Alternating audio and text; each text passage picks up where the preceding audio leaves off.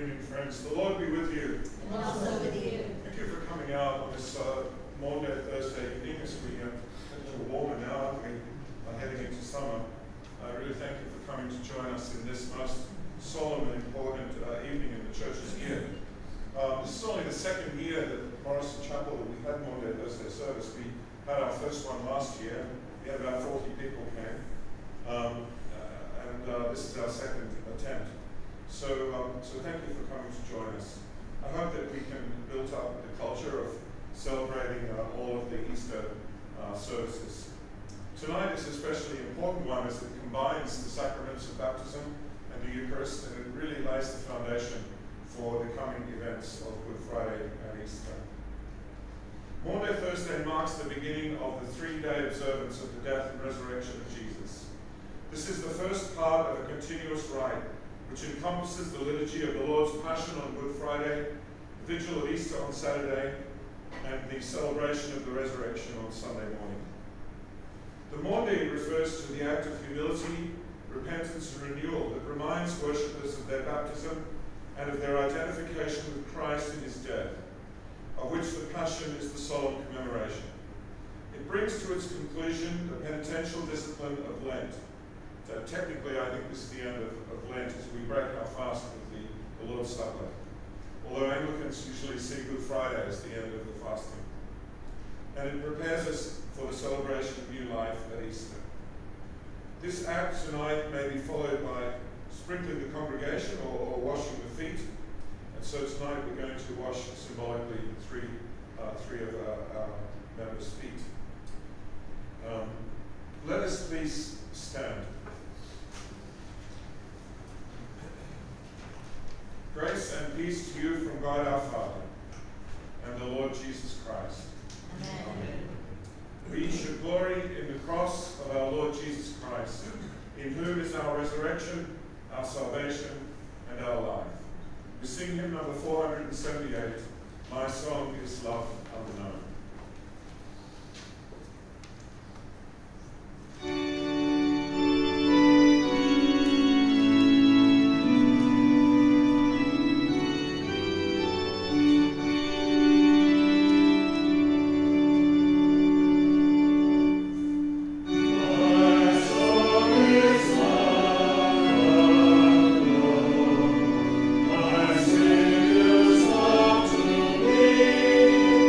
Oh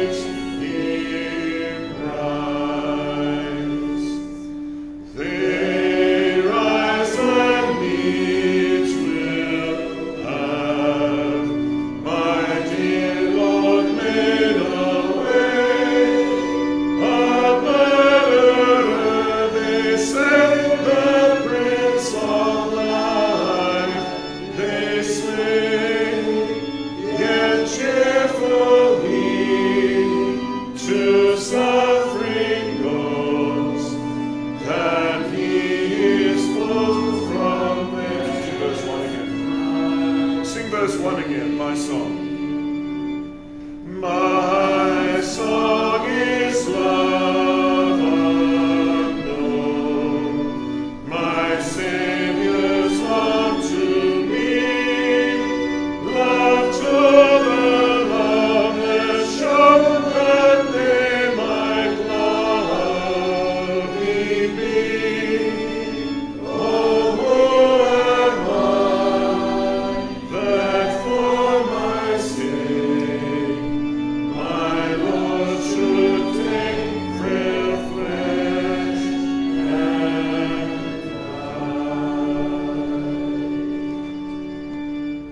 Good evening, welcome friends. It's lovely to see you here for our solemn Maundy Thursday commemoration of the Last Supper and the washing of the disciples' feet. Let us turn to the prayer book to page 1 as we join together in our opening prayer, the Collect for Pure Hearts. We say together, Almighty God, to whom all hearts are open, all desires known, and from whom no secrets are hid, cleanse the thoughts of our hearts by the inspiration of your Holy Spirit, that we may perfectly love you and worthily magnify your holy name, through Christ our Lord. We join together in saying the Gloria in Excelsis, glory to God in the highest, and peace to his people on earth. Lord God, heavenly King, almighty God and Father, we worship you, we give you thanks, we praise you for your glory. Lord Jesus Christ, only Son of the Father, Lord God, Lamb of God, you take away the sins of the world. Have mercy on us. You are seated at the right hand of the Father. Receive our prayer. For you alone are the Holy One. You alone are the Lord. You alone are the Most High Jesus Christ, with the Holy Spirit, in the glory of God the Father. The Lord be with you. We turn to page 2 in the bulletin for the theme prayer, the Collect for Maundy Thursday. Let us pray aloud together as we say, God, our Father, as you invite us to share in the supper that your Son gave to his church to proclaim his death until he comes, inspire us by his service and unite us in his love, who lives and reigns with you in the unity of the Holy Spirit, one God, world without end. Amen. Please be seated for the Old Testament reading, which is read to us by Pastor Chris tonight. Thank you, Chris. Welcome back.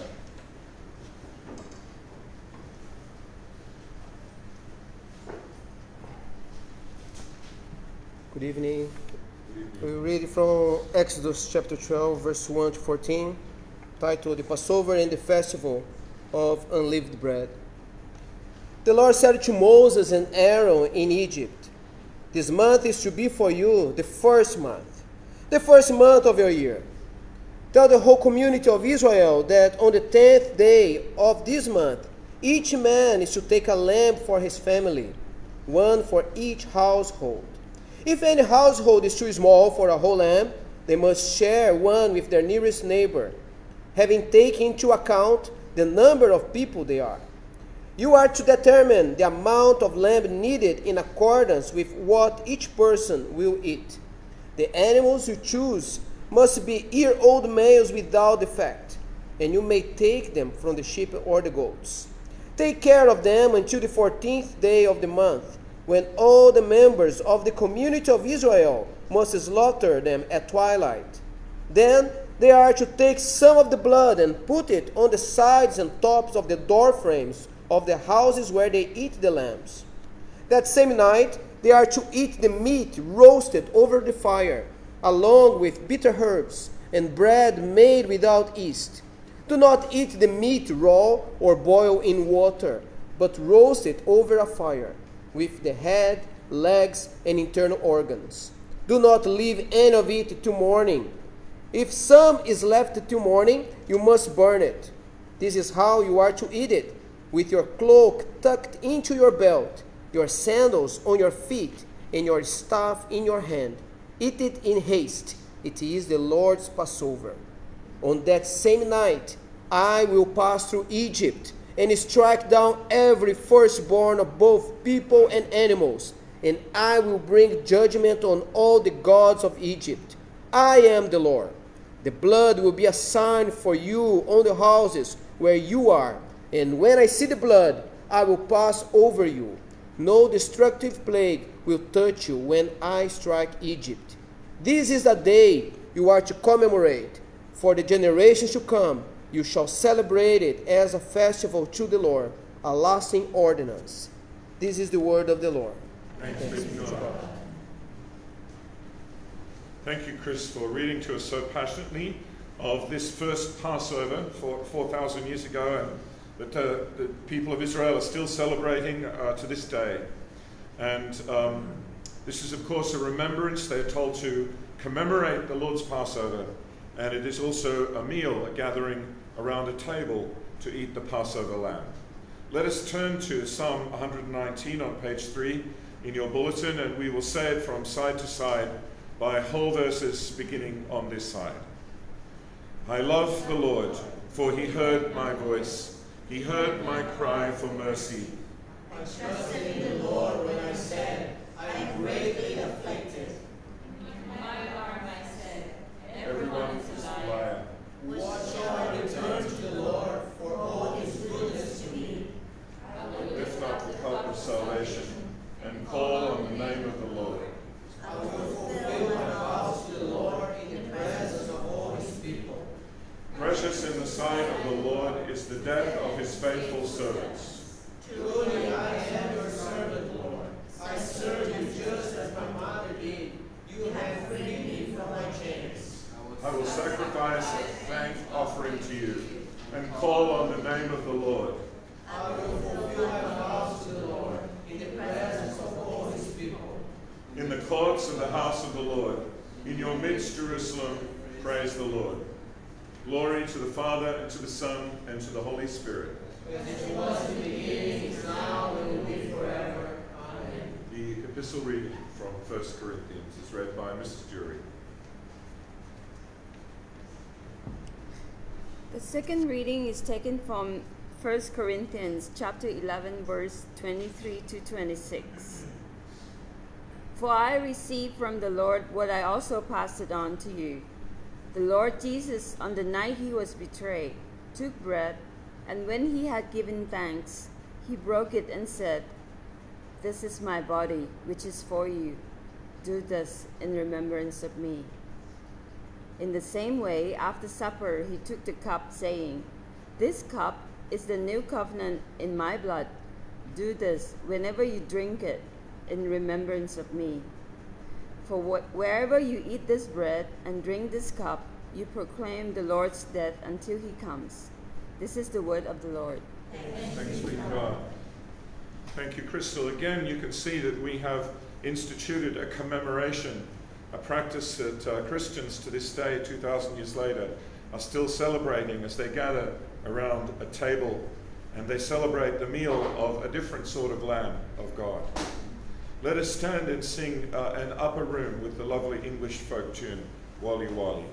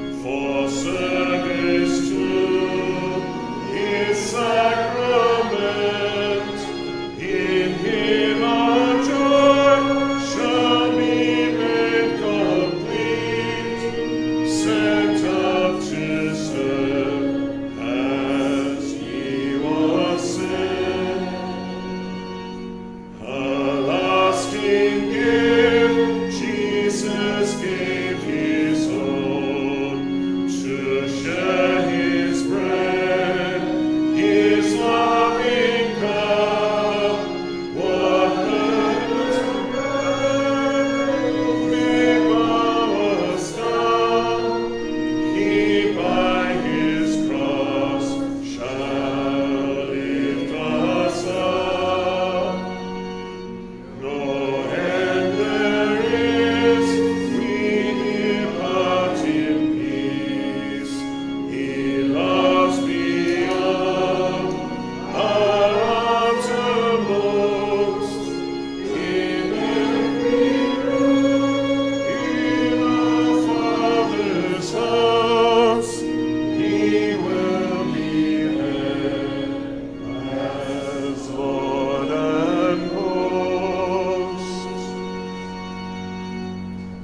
Holy Gospel of our Lord Jesus Christ according to St. John, chapter 13, beginning at verse 1.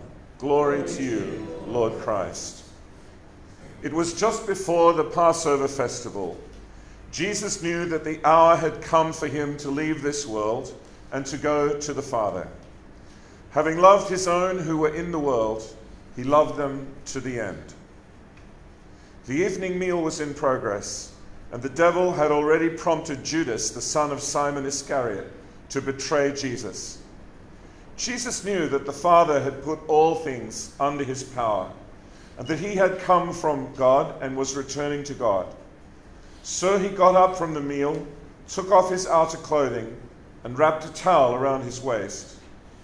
After that, he poured water into a basin and began to wash his disciples' feet, drying them with the towel that was wrapped around him.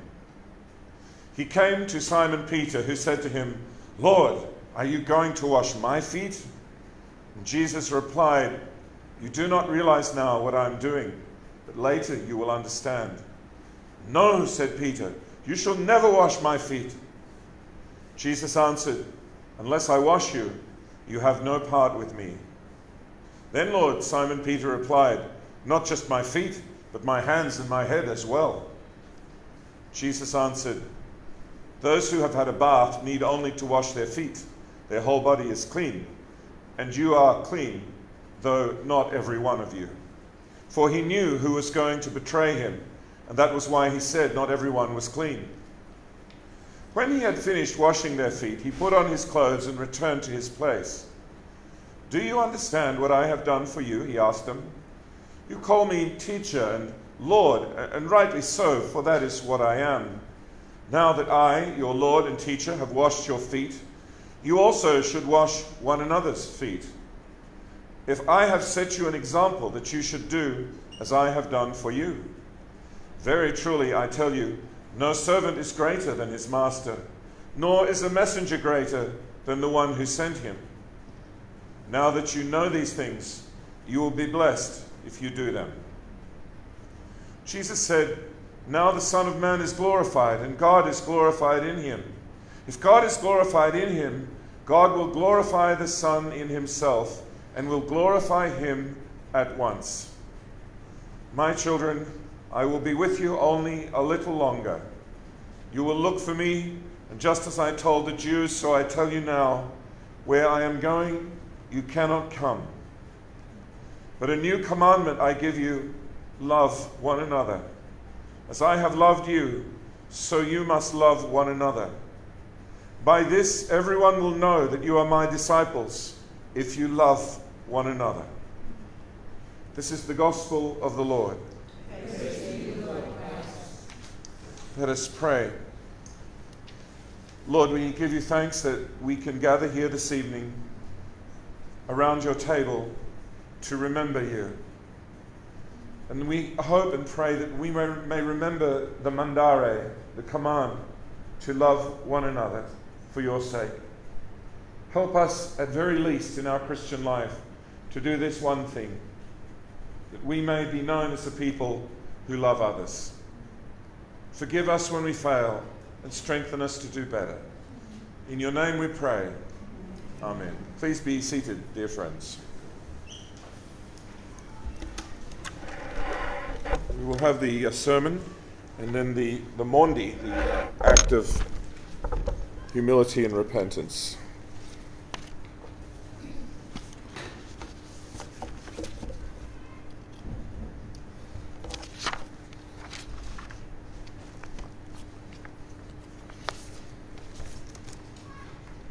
Tonight, believe it or not, because I've only done the service twice now here in Morrison Church and in this parish, this service tonight is one of my favourite services from my childhood.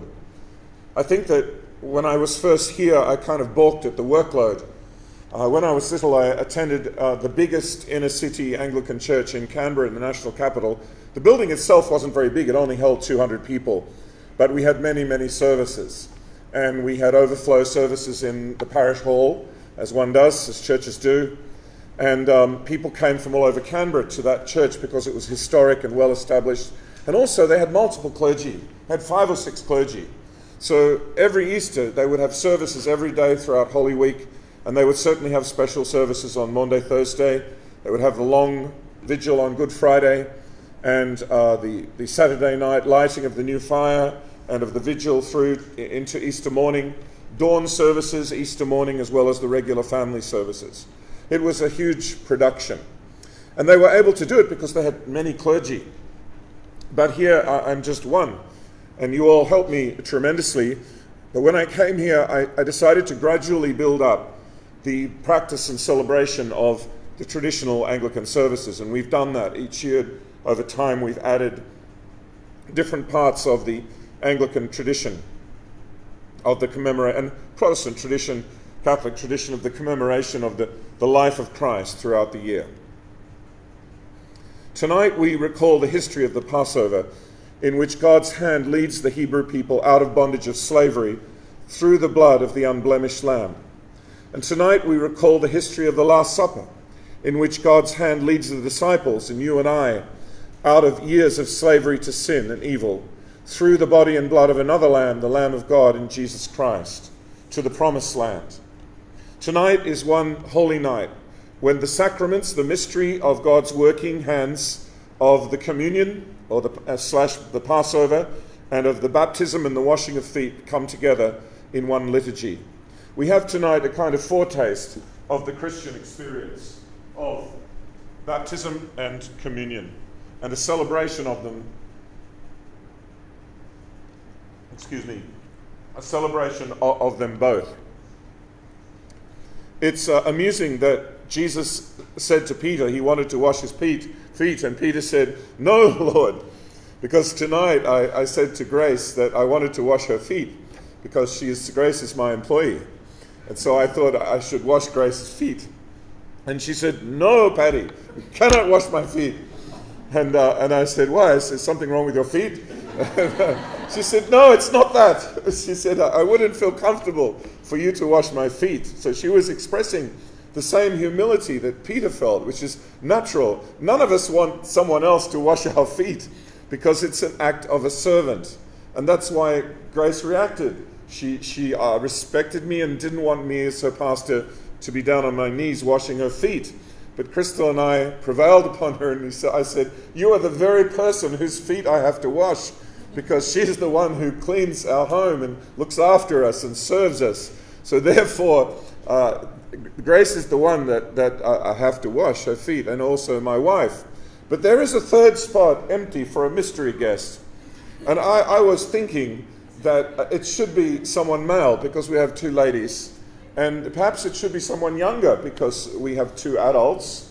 And we have 2 Asians, so it should be someone who's a bit of a guilo. So I think it's Mark. I think that would be the obvious. I think Mark would be the obvious candidate to win the mystery seat tonight's foot washing. So be prepared, Mark. I hope you had a shower last night. So it's interesting, though, that Grace, I'm glad that Grace didn't say the second part of Peter's dialogue. She didn't say, "Oh, well, not only my feet, but also my hands and my head." Though I would have been taken aback if she'd said that. That would have been difficult. Well, we could arrange anything, I suppose. So thank you, Grace, for reminding us. None of us would want to be in that position. None of us want to have our feet washed. And it's always the difficulty of a service like this, is that nobody wants to be the one receiving. We all want, as Christians especially, to be the one serving. As I come to this night of Maundy Thursday, and indeed as I come to the 3 days of Thursday, Friday, Saturday, Sunday, 4 days, it always puts me in a very moody mood. I feel not a bad mood, but a mellow mood. I feel moved by the passion and the sacrifice of Christ, and I'm reminded of my sin that nailed him there, and I feel quite mellow. And the services don't have the sort of intensity and excitement of the Christmas services. Maundy Thursday and Good Friday are really mellow services, and there's a great deal of singing, as you know. On Good Friday we have songs and readings, and the songs are very mellow songs, like we've just sung "My Song is Love Unknown," and you can just relax into them like falling into a warm bath. That's how it feels to me. when I sing my song is, I think it's probably been my favorite hymn of all time. My song is Love Unknown. This beautiful description of Jesus as our friend who loves us so much. And so when I come to this season, I don't really feel like analyzing. And you know that there are sermons for Good Friday where you can go through all the detail of what happened on the cross and how he suffered and all the medical description of the nailing of the cross and all that, and you can analyze all the events of the week. And I think emotionally and spiritually I'm not inclined to do that with Holy Week. I'm just inclined to kind of almost lay back and relax and let it wash over me. And fortunately for Maundy, Thursday and Good Friday, you can kind of do that because it's not too complicated and the music team does all the work. So Mr. A and the music team, Mary, are going to be doing all the work tomorrow. And that's really the service is in the readings and the songs. So as a service leader, I can sort of relax a little bit and just let those wonderful readings and prophecies and songs wash over me. So tonight, I didn't want you so much to think analytically about Maundy Thursday as to experience a taste of it. And I was reminded of an episode of MASH. Remember the 477 MASH, the 70s TV sitcom about the group of doctors and nurses who were trying to make sense of their assignment to a medical unit near the front lines of the Korean War. And the show does a wonderful job of combining the horror of life with the humor of life. In one particular episode, the doctor, who's the sort of the, I don't know how to describe him, the anti-hero, Major Charles Everson Winchester, he's a Bostonite, and he's a graduate of Harvard, so he's a little bit of a snob, and he's very proud of himself. And he protects himself from the horror of war and suffering by surrounding himself with classical music and pampering himself with hot tubs and trying to enjoy luxuries sent to him from home in Boston. He's not very popular with the other guys, but he is part of the crew. In this one particular episode, the things that normally soothe him in the midst of the trauma of war don't work. He kind of freaks out at one point, and he's trying to figure out the meaning of what's going on. There's so much senseless suffering that he's confronted with, as we are today, as we look on the news and we see the senseless suffering in Ukraine with the war and the terrible reports that are coming out about that, as well as the suffering that we've been through in the world in the last few years with the pandemic. So Major Charles Winchester is in desperation, and he leaves the base hospital and he goes directly to the front line of the war to try to find answers to his questions of why all the pain. It's what theologians and sermon writers call the big why. He goes to the front line, to the source of suffering, to face the destruction and the tragedy that's taking place there, hoping to find an answer to the question of why is this happening to him and to the people he has to treat and do surgery on. While he's at the front, Major Winchester finds a young soldier who's in pain, he's been wounded, and he's crying out in pain that would send shivers down your spine. And the soldier is dying, and he cries out, I can't see anything. Hold my hand, someone hold my hand. And Charles grabs his hand, and the soldier says, I'm dying. And Major Winchester, who's grasping for answers to the meaning of life, says, what do you see? Can you see anyone? Can you see anything? Can you feel anything? What are you experiencing? What do you see? I have to know. Tell me. I want to know. What do you see? He's so caught up in his own trauma that he's forgotten about the young man is the one who's dying. It's a very Winchester moment if you know the series. And here's the point. The dying soldier who has just wanted to hold someone's hand and be comforted answers none of his questions. By the way, you know, in hospitals, the hospice nurses do report that it's very common when people are dying that they see dead loved ones and they see figures of Christ and so on. These kind of experiences of near death are very, very common. And it's actually now part of the training of hospice nurses that they train them to be prepared, that people will tell them when they're dying that they can see the dead and they can see the Lord and they can see their loved ones. Anyway, back to Major Winchester in the front lines. And he's holding the soldier's dying hand and shaking him and saying, what do you see? Tell me, what's it like there? And the dying soldier simply manages to gasp out of his mouth before he dies, "I smell bread, I smell bread," and then he passes away. What Major Winchester wants, what he craves, is an answer. He is a philosopher, he's an intellectual. He wants an intellectual answer to the pain, the big why, the tragedy that's unfolding around him. Can you see anything? Can you feel anything? What's going on there? I have to know, says Winchester. And what he gets instead is a fragrance.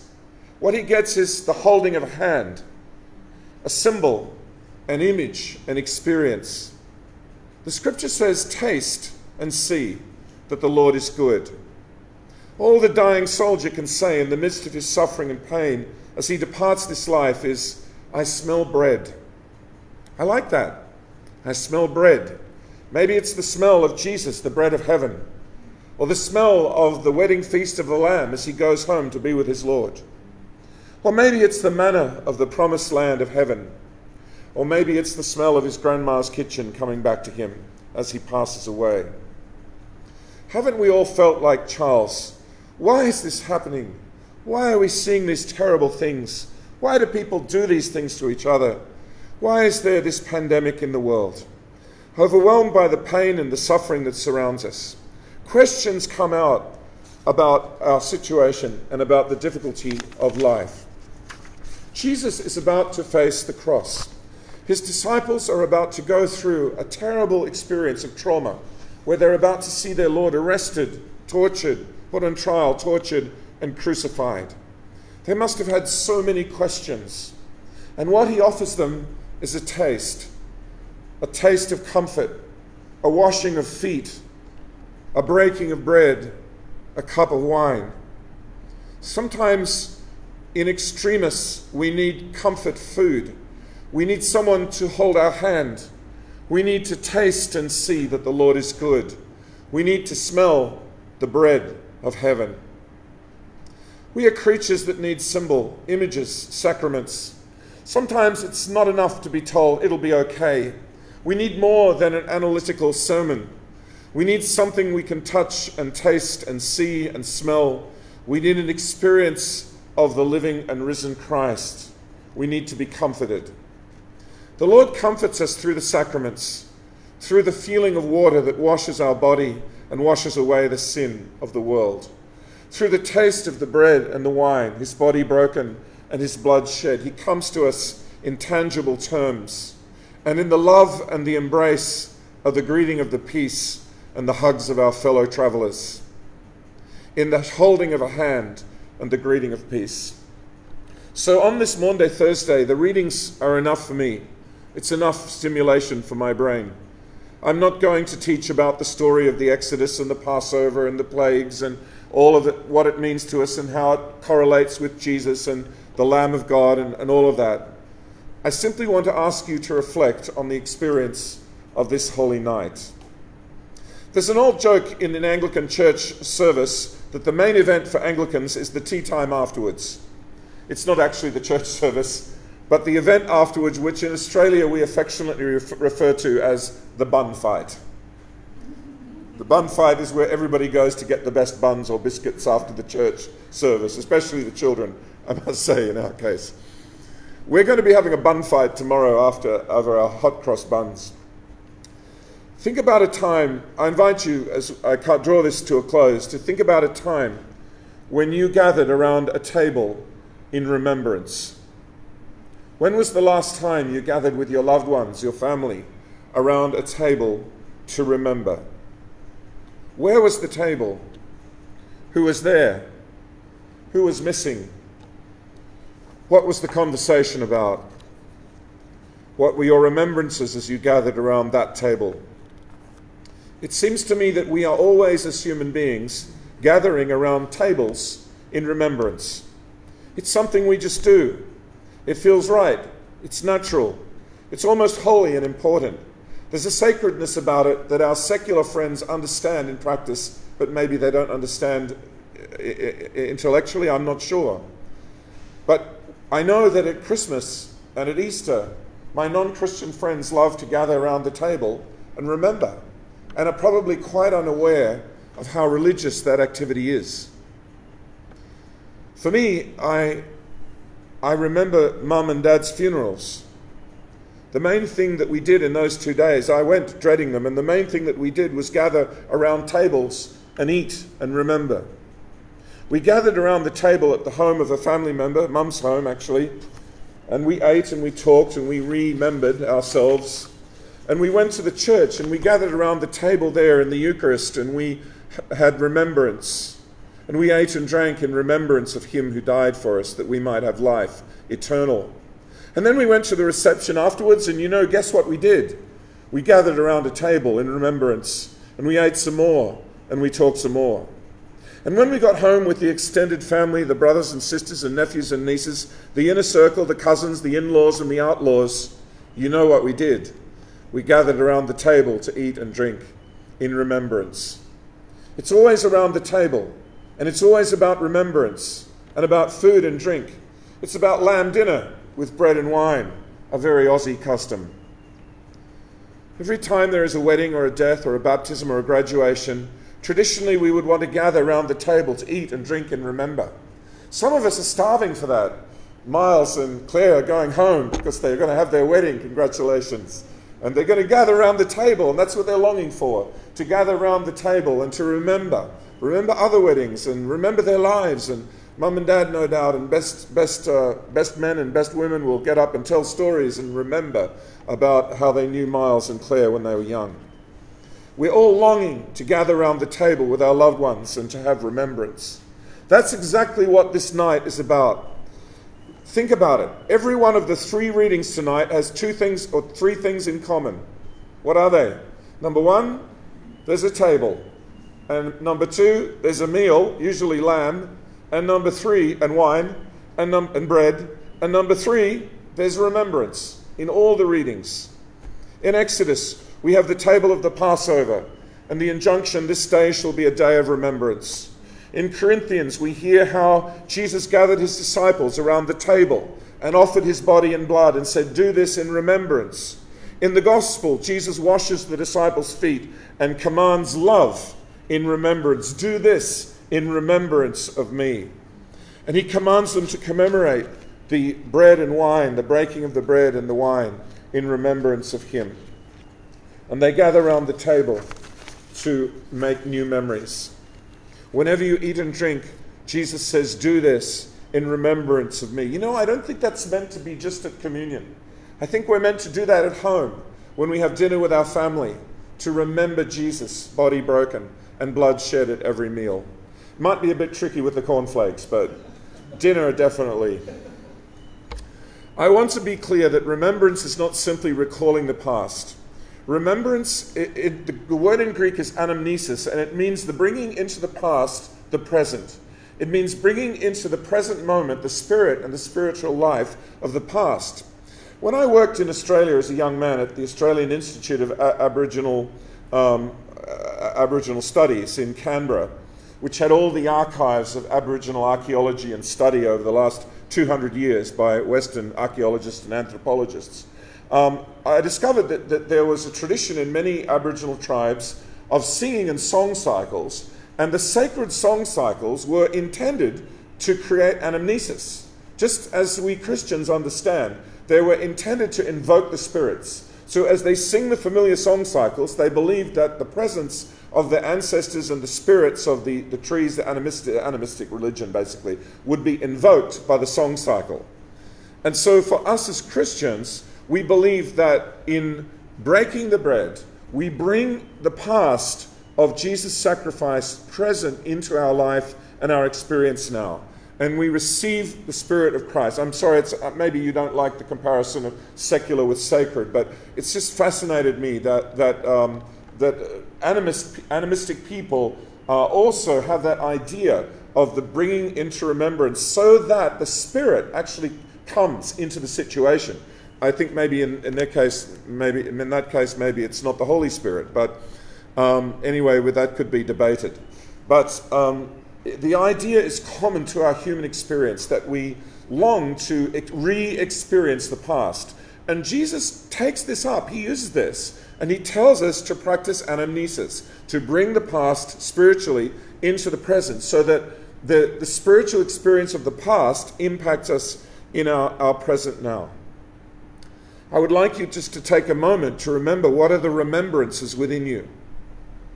Do you remember Eucharist as a child, communions? Do you remember your parents' fragrance, their smell? Maybe your mother's flower garden, your dad's Old Spice. Do you remember childhood experiences of church, or Palm Sunday and Easter hymns, or Easter eggs, or Christmas? Do you remember going to the beach or any holidays? What are your remembrances? What are your spiritual remembrances? Remembrance is a way of putting us back together as people. When we remember together with our loved ones, we are restored and our identity is strengthened as Christians. Who are we? We are the people who baptize and the people who break bread together. We are the people who come together to be washed and to be fed. When was the last time you gathered around a table in remembrance? The reason we remember so much and so often is because as we remember our faith, it is strengthened and fortified. We bring it back to our present experience. So I invite you tonight to remember, to gather your memories, yourself, your identity, and to bring them into this place and reflect on them. They will give us strength as we carry our cross to Calvary, as we face the sufferings of the world. This gives us strength. We draw strength from the gathering at the table and the remembering. Let us recall the first Passover, the blood of the Lamb that protected the children of Israel from the angel of death. Let us recall our Lord's Passover, from death to life, and the new covenant meal he instituted in his body and blood. So as we conclude tonight, I want to conclude with the conversation that Jesus had with the disciples at the end of the meal. You may not know what it was, so I'll refresh your memory. It's in John 14, 1-14. As they sat around the table, they must have been asking the question that we all ask at such gatherings. What's the question that we all ask at such gatherings?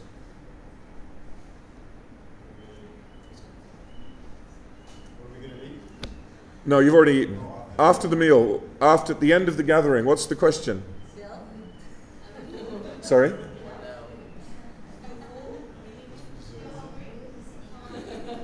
Are you still hungry? After party? After party. Oh dear. No, the question is, when will we see each other again?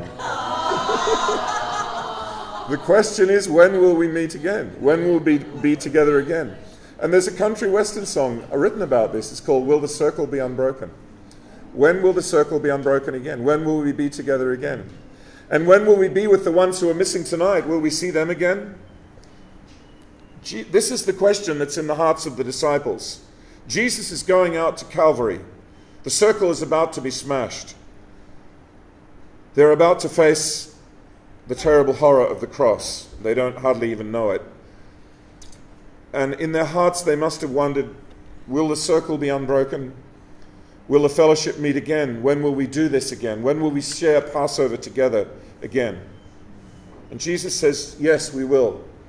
We will share this fellowship together in my Father's house, in my kingdom.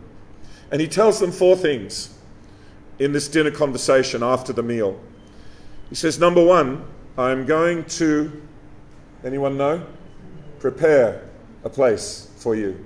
You know, I think these words are very comforting as human beings, we want to hold on to our loved ones. We want to hold on to our comfortable situations. We don't want people to leave the circle. We don't want the circle to be broken. Of course, the nature of life is that eventually the circle is well broken. But Jesus gives us 4 things to comfort us. 4 things that we can touch and lay hold of. I am going to prepare a place for you. There is a table in heaven, in my Father's house. I'm looking forward to that table and that remembering of who we are as we all gather and celebrate. I dare say there might even be some barn dancing. And number 2, Jesus says to them, Thomas says, we don't know where you are going. How do we know the way? And Jesus says, I am the way. And then he adds a little coda. He says, I and the Father are one. If you've seen me, you've seen the Father. And Thomas says, show us the Father. He says, Thomas, I've been with you all this time. Philip, sorry, not Thomas, Philip. Show us the Father.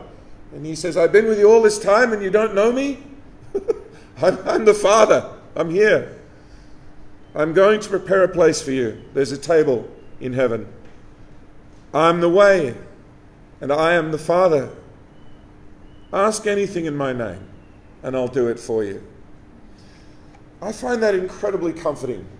Sometimes I think about life and death and how much longer I have on this earth and the meaning of life, and I think about these words, I'm going to prepare a place for you. This is the end of the conversation before he goes out to the cross. He's intending to comfort them. He gives them something they can taste, the smell of bread. I can smell bread. And they not only smell it, they taste it. They have the meal together. And there must have been hugs and embraces, I would guess. And then he says, there's a place for you. And I'm the way. I'm going to prepare it. And you can trust me because I am the Father. And you can ask me whatever you need in my name, and I will do it. Isn't that comforting? It comforts me. May it comfort you also. Amen. Water. Let us turn to the MAUNDY on page 6.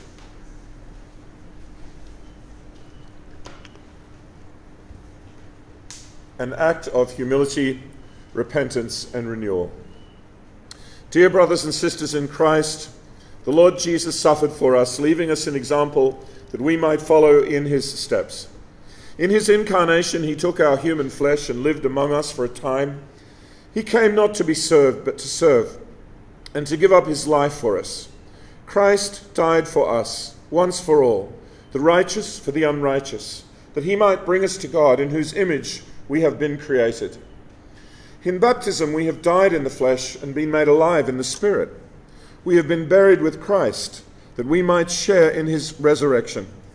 And as we celebrate the mystery of our Lord's death and resurrection, let us come before God in penitence, praying that God's image in us may be restored, and that we may be renewed in the power of the Holy Spirit. I ask you, therefore, do you place your faith in God who created the world, and in whose image you are made? Do you place your hope in Jesus Christ, who died for you and was raised from the dead? Do you place your trust in God's Holy Spirit, who empowers and directs your life in accordance with God's will? Do you repent of the sin which has separated you from God and marred God's image in you? Do you accept again the cleansing from the power of sin, which you first received in your baptism? Will you model your life on the example of your Lord Jesus Christ? Will you take up your cross and follow Christ? Will you seek to serve God and God's people, and not only to be served? And will you recognize in others the image of God in which all are made? And will you be faithful in worship, in reading Holy Scripture, and in prayer? And will you use your gifts in the service of Christ's body, the church?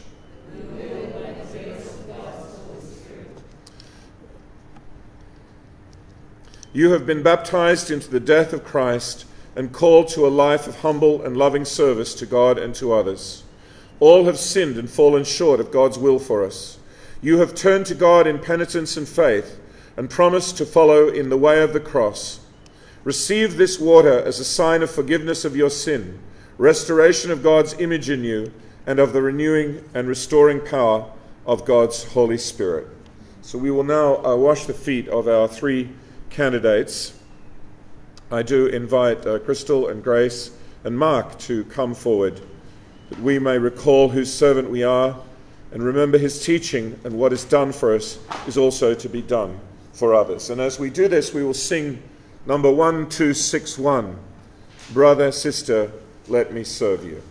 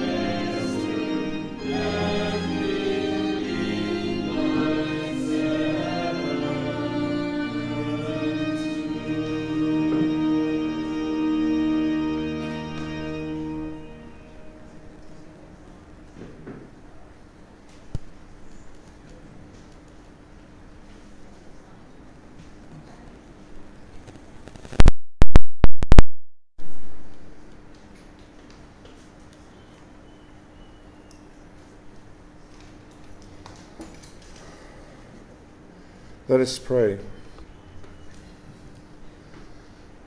Almighty God, whose Son Jesus Christ taught us that what we do for others, we do also for him. Give us the will to be the servant of others, as he was the servant of all, who gave up his life and died for us, who lives and reigns with you in the unity of the Holy Spirit, one God, world without end.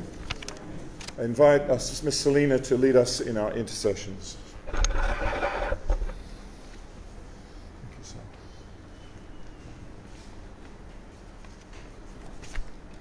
Let us pray. Merciful God, on the night he was betrayed, your Son Jesus Christ washed his disciples' feet. As we commit ourselves to following his example of love and service, teach us humility. God of grace, hear our prayer. On this night, Jesus prayed for his disciples to be one. As we grieve for the divisions in the church, unite us. God of grace, hear our prayer. On this night, Jesus prayed for those who would come to believe through the disciples' message. As we take up the mission of the church, renew our zeal. God of grace, hear our prayer. On this night, Jesus commanded his friends to love, but he was rejected. As we open our hearts to the rejected and the unloved, fill us with your love. God of grace, hear our prayer. On this night, Jesus reminded his people that if the world hated them, it had hated him first. As we face our own fears, we pray for those who are persecuted for their faith. Give us your peace. God of grace, hear our prayer. On this night, Jesus loved his friends to the very end. As we open our hearts to all who face darkness tonight, we pray for the sick, those who mourn, those trapped by violence, addiction, or pain. Give healing to the world and hope. God of grace, hear our prayer. Faithful God, these are the prayers of your church. We offer them trusting and hoping in you. Hear and help us, challenge and change us, through Jesus Christ our Lord. Amen. A new commandment I give you, that you love one another as I have loved you. Let us stand for the greeting of peace. The peace of the Lord be always with you. And also with you. Let us greet one another with the peace of Christ.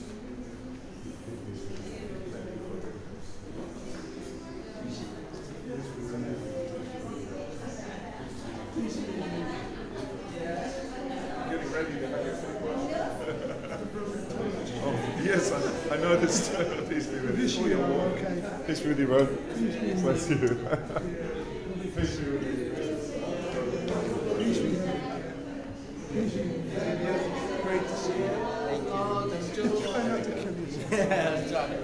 Oh, please visit you. Welcome to our Thank you.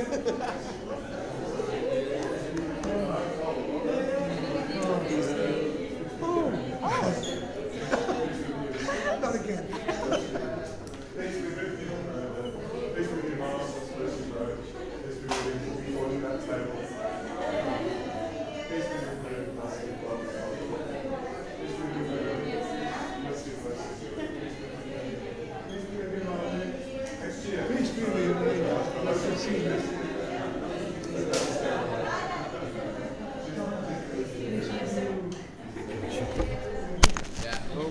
Me too. Dangerous.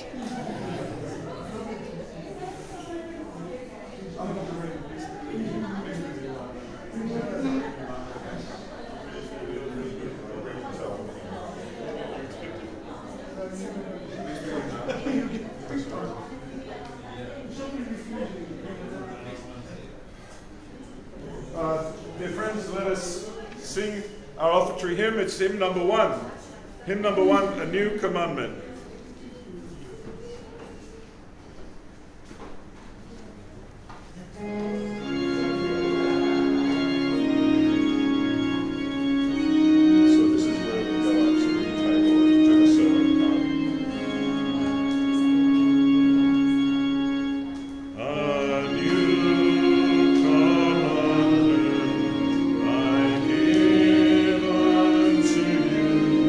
That you love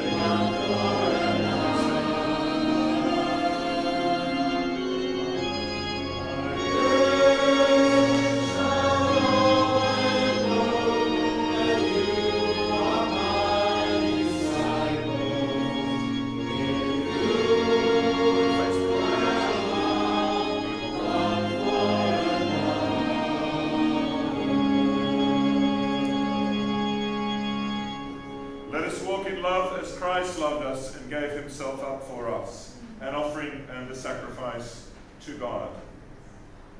Blessed are you, Lord God of all creation.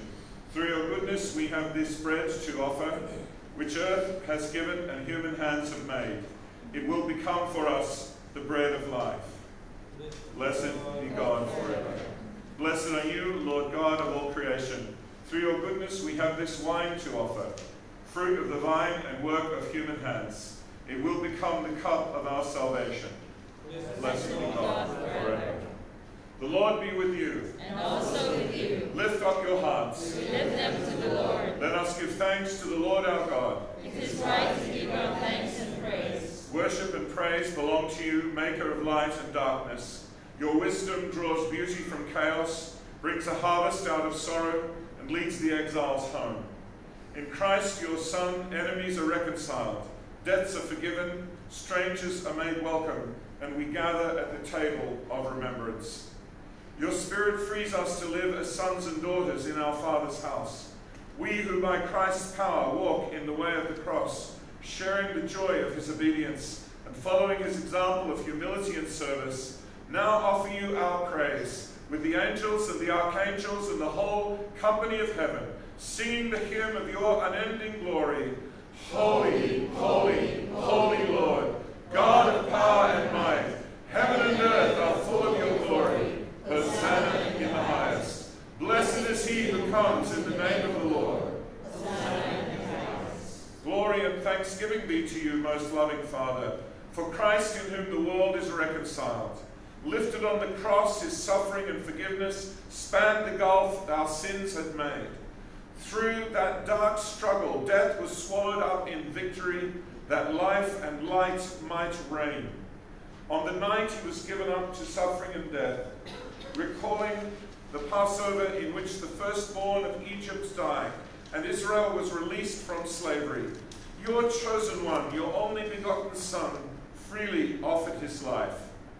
At supper with his disciples, he took the bread and offered you thanks. He broke the bread and gave it to them, saying, "Take, eat. This is my body. It is broken for you." And after supper, he took the cup. He offered you thanks and gave it to them, saying, "Drink this, all of you. This is my blood of the new covenant. It is poured out for you and for all, that sins may be forgiven. Do this in remembrance of me." We now obey your Son's command. We recall his blessed passion and death, his glorious resurrection and ascension, and we look for the coming of his kingdom. We pray together.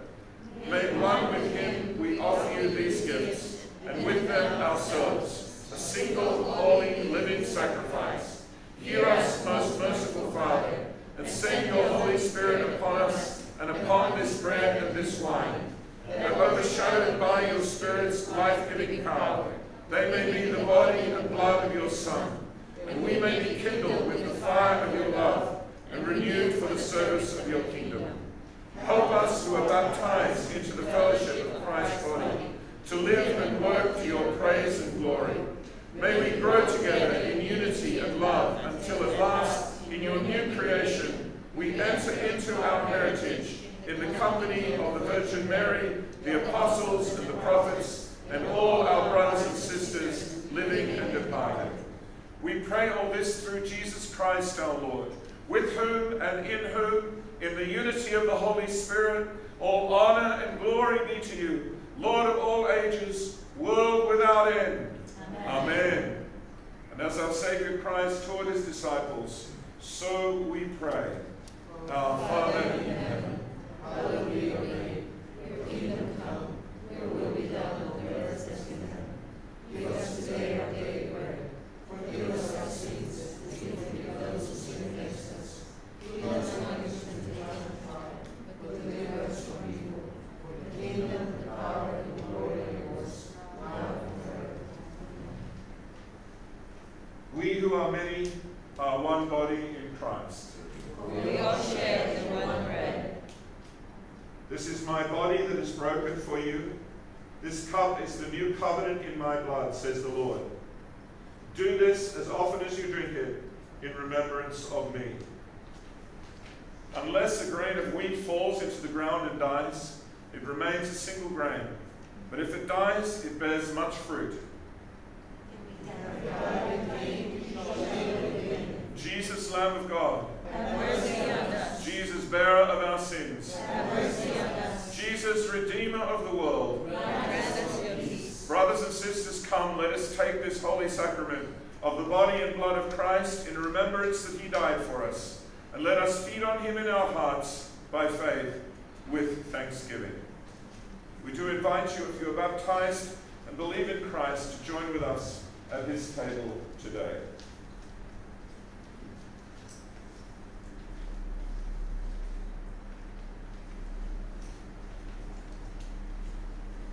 Body of Christ, keep you. Blood of Christ, keep you.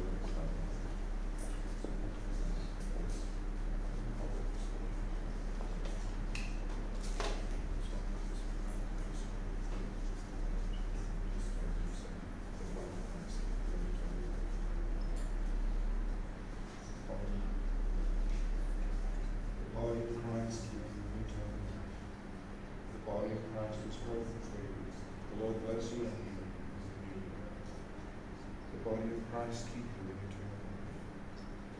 The blood of Christ keep you. The body of Christ keep you in eternal life. The body of Christ keep you in eternal life.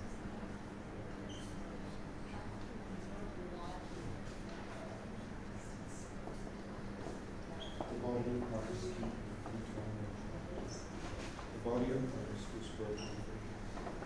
The body of Christ keep you in eternal life. The body of Christ was broken. The body of Christ keep you in eternal life. The body of Christ was broken for you. The body of Christ keep you in eternal life.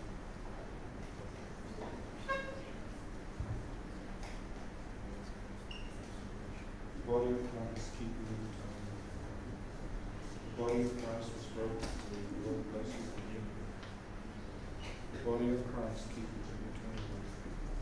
The Lord bless you and keep you to eternal life. The body of Christ keep you in eternal life. The body of Christ was broken for you.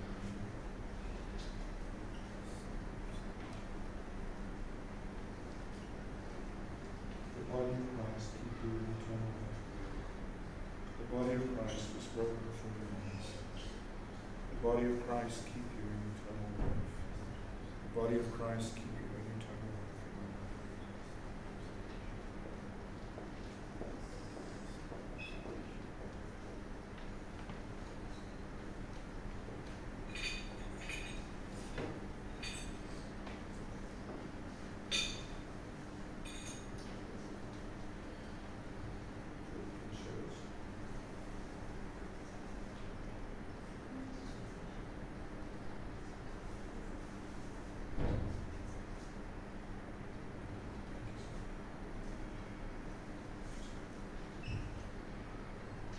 Friends, we turn back to the bulletin where it says the post-communion.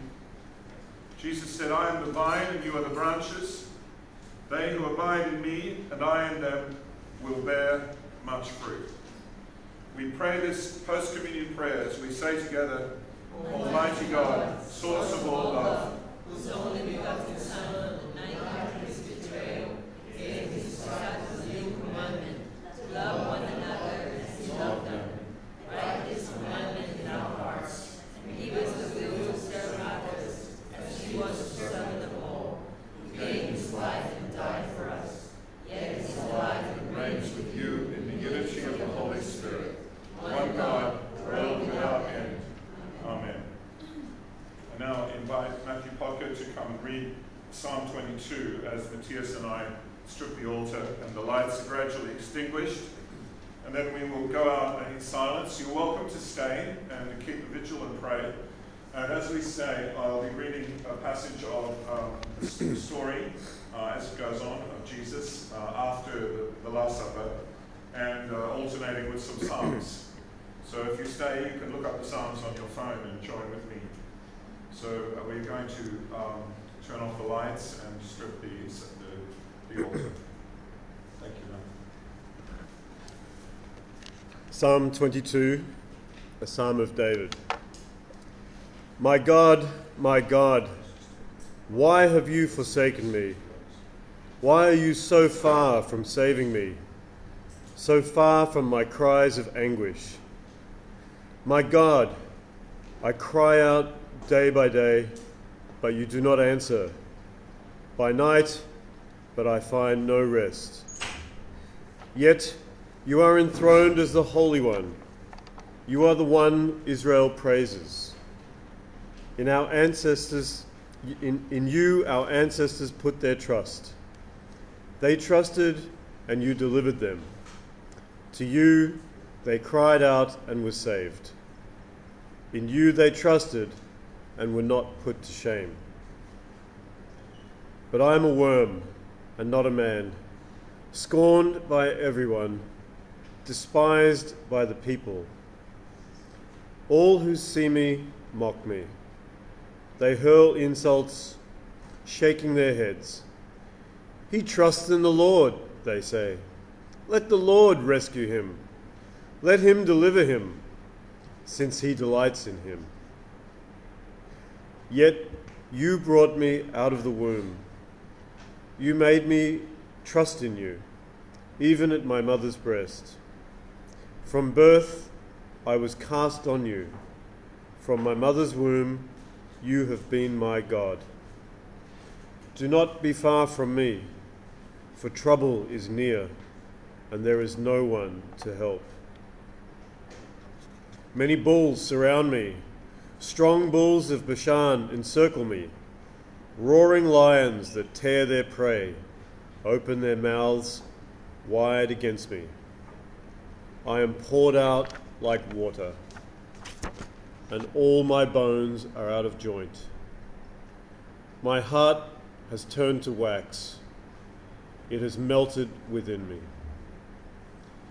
My mouth is dried up like a potsherd, and my tongue sticks to the roof of my mouth.